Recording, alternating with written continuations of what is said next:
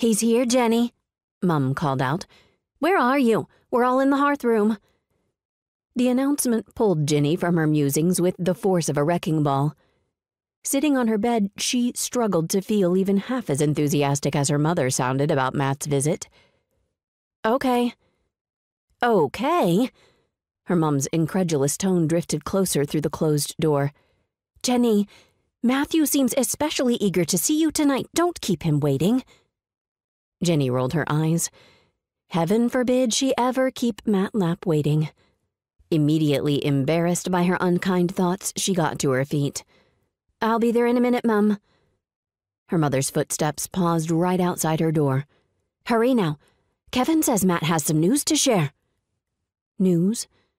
Was tonight finally the special evening she'd been waiting for? The night her entire family had been waiting for?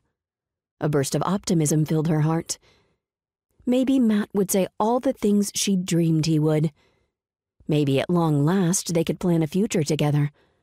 "I'm hurrying. I'll be right out." After opening her door, she realized she'd left her journal open on her bed.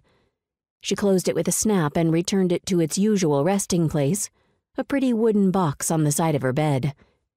She'd kept a journal for 6 years. Her parents had given her one when she'd turned 15. Mum had said that all young women needed a place to store their secrets. And since it was likely she'd be courted soon, she was surely going to have many.